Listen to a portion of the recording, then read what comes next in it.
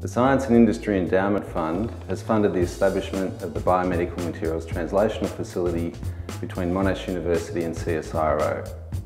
The facility has three main components: an MRI PET scanner here at Monash University, a 3D bioprinting facility and a GMP production facility at CSIRO. Together these three facilities will enable us to take new biomaterials and medical devices, label them with radioactivity and magnetic particles, and then study them in models in vivo to look at the function of new devices.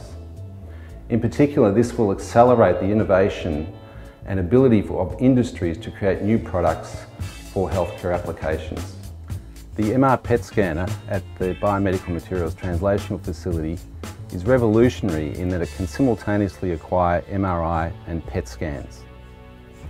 By multimodality labelling of materials and devices with radioactivity and magnetic particles, we are able to track in vivo animal models the action and function of new biomaterials and devices.